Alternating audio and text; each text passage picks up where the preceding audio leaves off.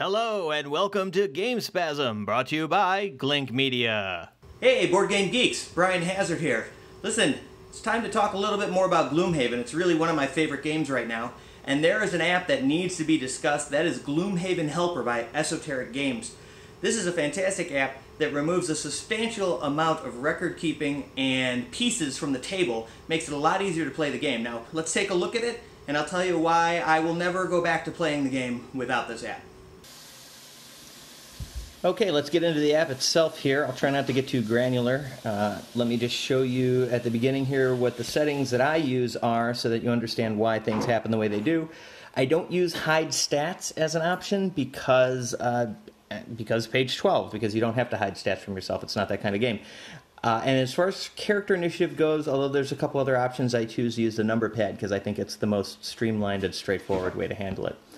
So when the app starts up, it asks you to add characters. You can simply hit on the level of the characters you want to add and then tap them in.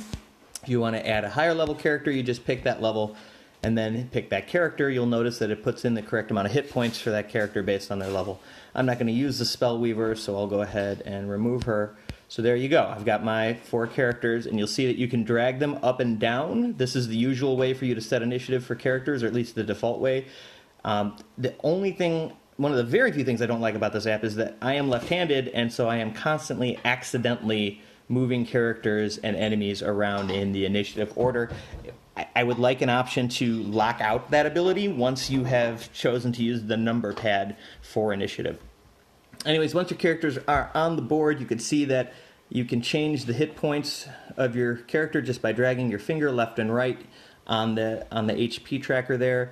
On the experience tracker over here, you can drag your finger left or right to add or remove experience. When playing right out of the box, you keep these character cards around because they let you know how much HP you should have at the start of every scenario based on your character's level.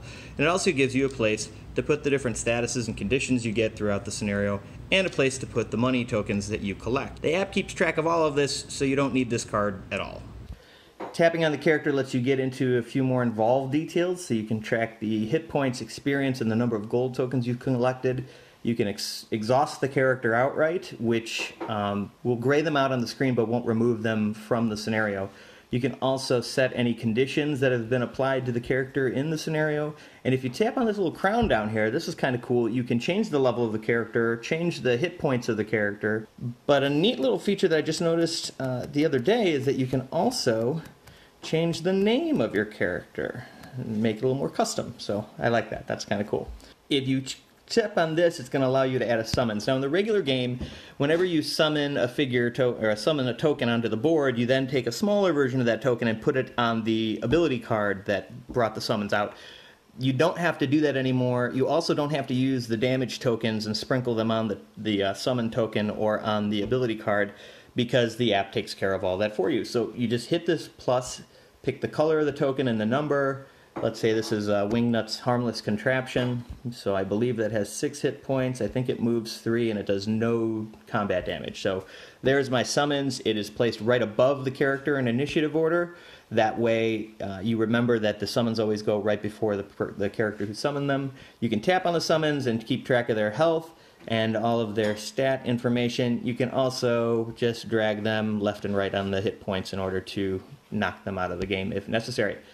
So that's pretty much the gist for the characters themselves. You'll see up here it then asks you to either add monsters or set a scenario. If you add monsters, you can add them manually, but the easiest way to add monsters is simply tell the app which scenario you're using. Now you'll notice up at the top it is circled a certain level, and that's because the app already knows the calculation for what level of scenario you should be playing based on the level of the characters that you put into the app. That's really cool. So it's telling me it should be a level 1 scenario. And there's also a solo box that you should check if you're playing solitaire if you want to follow the rules that say that when playing solo, monsters should be 1 level higher and traps should be 1 level higher for the damage that they do. We're playing the first. This is Black Barrow. Again, no spoilers in here. This is just stuff that would come straight out of the book. You would see it the moment you opened it and played your first game. So when we hit Black Barrow, you'll see that there are now 3 monster types that are on the board. It shows you the stats that would usually be in the sleeve on the board. It has their decks for what actions they're going to take each turn, and it gives you the name of the character. You'll also see it's added a combat modifier deck down here at the bottom for the monsters, and it's giving you all the information about the scenario. The name, the level, the damage that the traps do, how much bonus XP you get at the end if you finish, and how much gold each token is worth at the end of the game. In order to keep track of the monsters, you're going to want to add them in the first scenario, the first room. We know we have all the bandit guards there. So we have 4 regulars, 2 elites.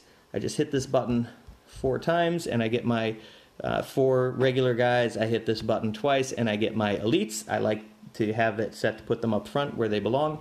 And I also like it to randomly assign the standee numbers, which makes it easier for me to not accidentally look at them when I'm putting them on the board, which sometimes I have a hard time not accidentally peeking because there's mischief in my veins. So each monster can then be tapped on individually, which allows you to keep track of their hit points. It also allows you to add blessings and cursings, alive-o, to the modifier deck for the monsters, and you can keep track of all the different status conditions on the monsters as well, which is very nice. Just like everybody else, if you just grab a monster and drag left or right, you can change their hit points. If you drag them all the way down to 0, they disappear off of the board, which is very nice.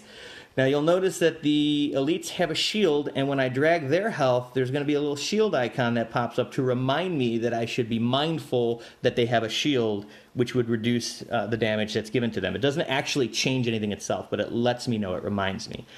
So here we go. I've got all of my guards on the board, and it's time for initiative. I prefer to be able to put it in manually, so I go in here, and I pick initiative for all of my guys.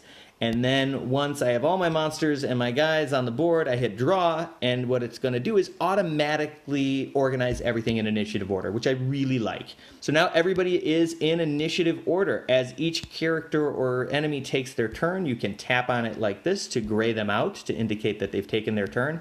If you tap on somebody all the way down the line, it'll assume you meant to tap everyone and it will gray them all out. That's kind of handy if you want to use that feature.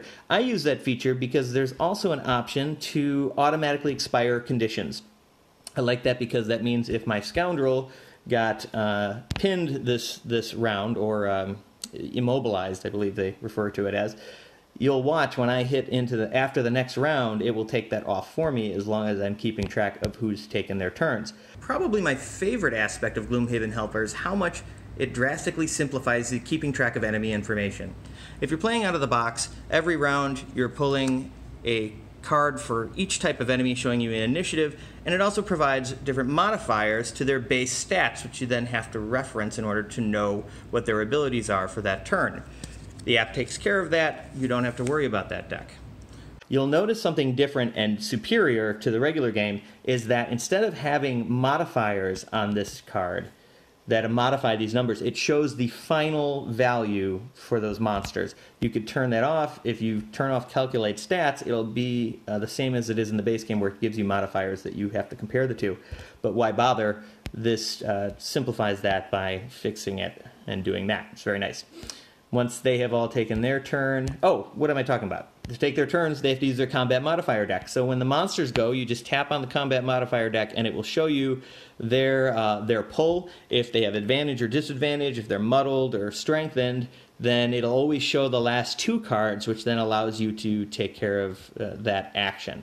Now, once you draw a card that has the shuffle on it, this is a common misconception because people will then tap the deck again and say, it didn't shuffle, something's wrong. You don't shuffle combat modifier decks until the end of a round. That's true of enemies, that's true of players, so don't forget that. The app is not making a mistake. You'll notice when we finish the round, it will shuffle the deck. So each time a monster goes, you'll use the same deck in order to get the combat modifier. Then once everybody has taken their turn and everybody's grayed out, you can hit next round. When you do that, you'll see that the combat modifier deck has shuffled itself and everybody is ready for the next round. If I were to, let's just really quick give everybody some initiatives and hit draw, so you can see what happens with this pin icon, you'll see that at the end of this round, when I hit next round, oops, see, I just did it. I just moved them by accident. So let's say everybody took their turn. Let's take a look at the scoundrel. See, as soon as he took his turn, that immobilized icon went away. So I do like that. I like that it will track that for you.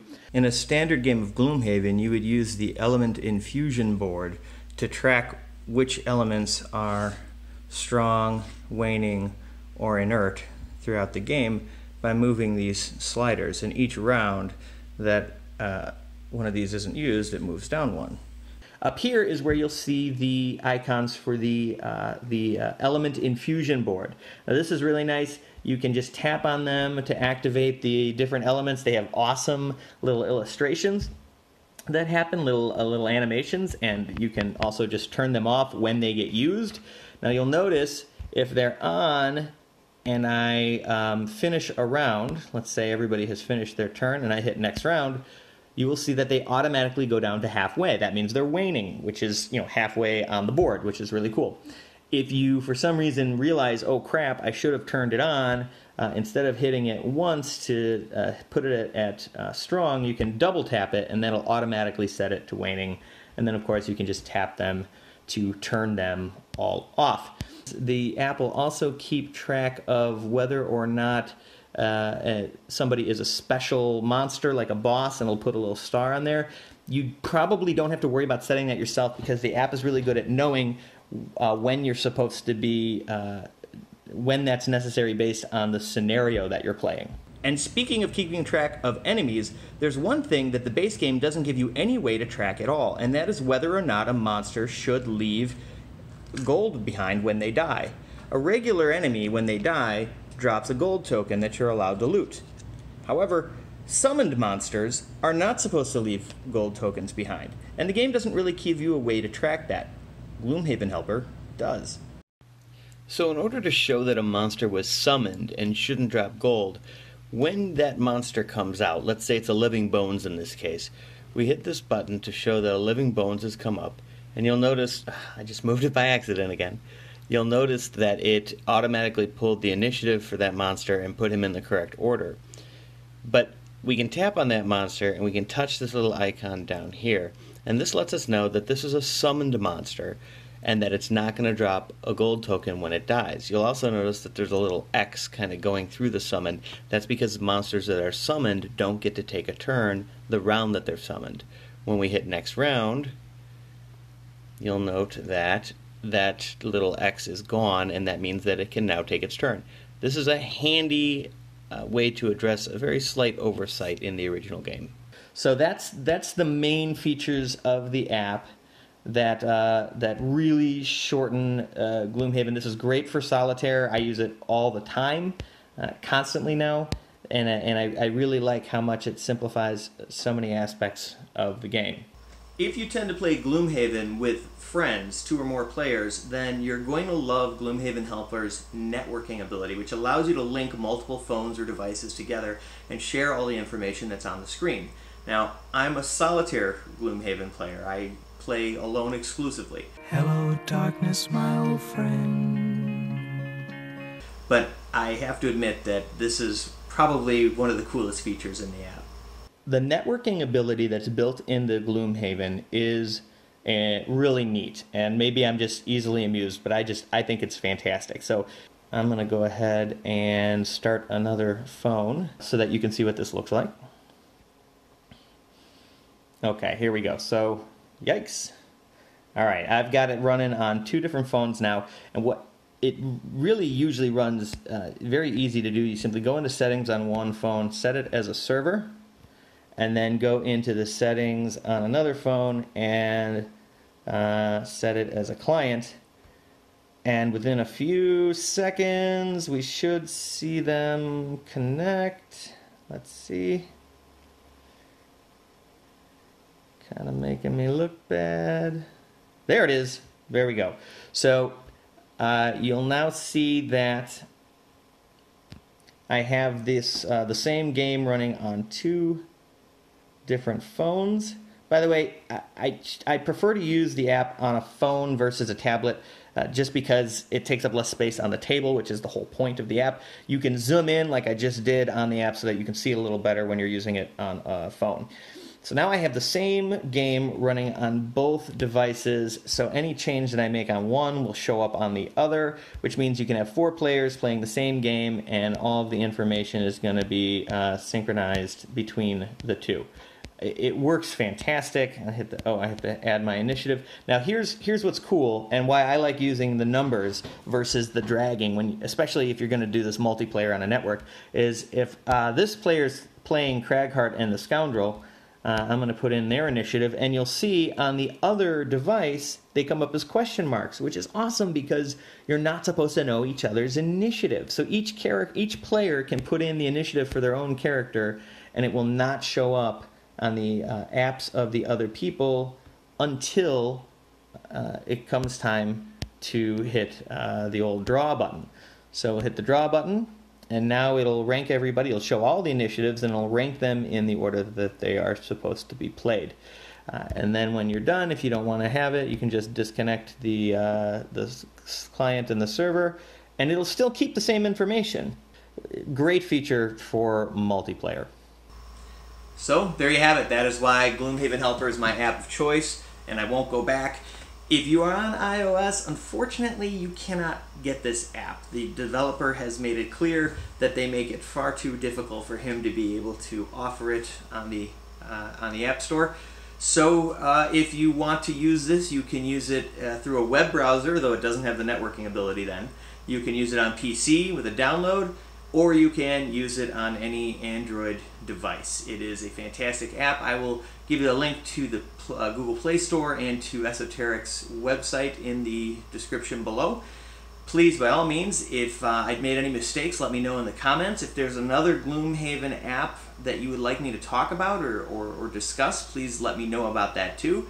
And tell me what you think of Gloomhaven Helper, if you've had an opportunity to use it, and let other people know how much it's simplified your game. As usual, please subscribe, comment, get involved. I'd like to hear more from you guys about what you would like to hear from me. And I will see you guys on The Geek. Take it easy.